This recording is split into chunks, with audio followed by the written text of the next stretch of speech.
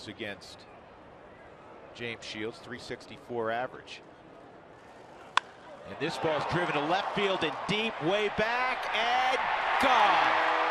CarGo goes opposite field, and the Rockies have a 1-0 lead. Number 2 on the season for the Little Pony.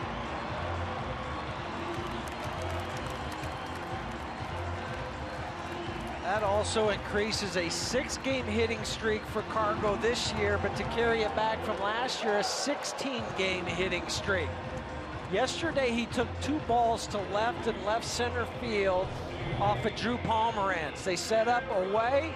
CarGo takes the fastball away. James Shields like, what? Well, you forgot who's hitting, did you? Carlos Gonzalez has power to all fields, and he showed it right there. And you know what? You made a wonderful observation. That